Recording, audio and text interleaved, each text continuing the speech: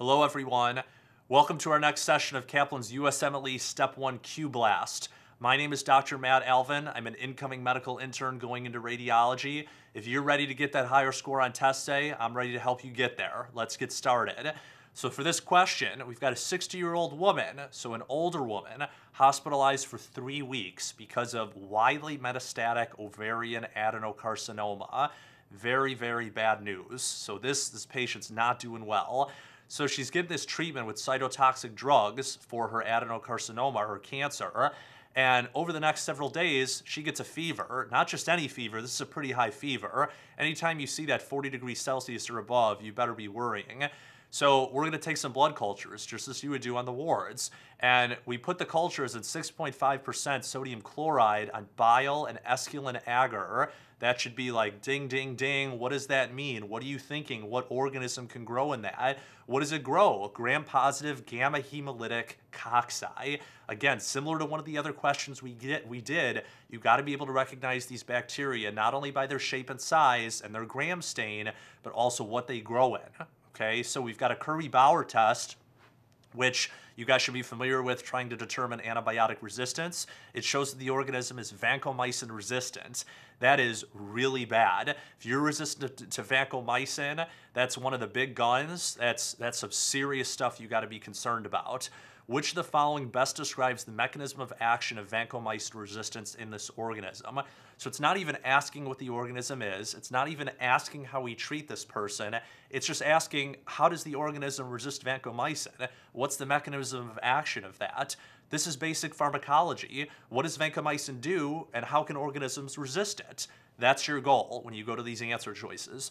Choice A says acetylation of the antibiotic. B, altered binding to PBPs or penicillin binding proteins. C says beta-lactamase production.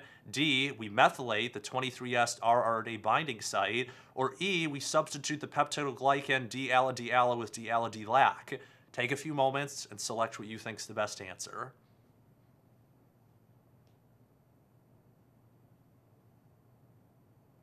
Okay, correct answer for this is choice E.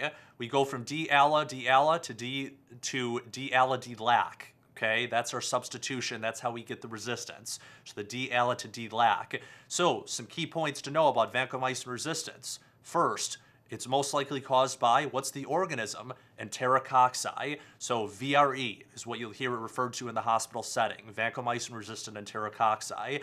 That you should have recognized because you know enterococci, they're gram-positive, they're cocci, and notice what I have here, that they grow in 6.5% sodium chloride salt. And they hydrolyze esculin in the presence of bile. That's something that you don't see with other bacteria. That's why this has to jump in your mind when you see it. You knew it's enterococci, vancomycin resistant. What does vancomycin do? Got to know this for test day. Basic pharmacology. Binds D-ala-D-ala terminus of cell wall precursors. It's prescribed so often in the hospital that this resistance can take place. So you as the future doctor, you got to know, how does resistance happen? It happens because these organisms are able to replace D-ala-D-ala in their cell walls with D-ala-D-lac, and so vancomycin can't bind as strongly, and what happens? They can resist vancomycin and stay alive and cause all this harm to the patient.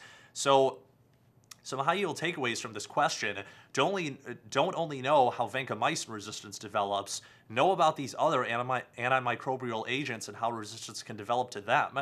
So with our PBPs, our penicillins, or cephalosporins, we can produce, organisms can produce beta-lactamase and cleave these beta-lactam rings. With aminoglycosides, we think of acetylation. With chloramphenicol, we think of acetylation. With tetracyclines, we efflux them out of the cell. Sulfonamides, it's again export out of the cell. And we talked about vancomycin today. A lot of pharmacology questions, okay? It's stuff that every up-and-coming doctor has to know, what you have to know to take care of your patients. Great question, great job today. Thanks for joining me on this edition of Kaplan's USMLE Step 1 Qblast. I'm Dr. Matt Alvin. Good luck with studying, and I'll see you guys next time.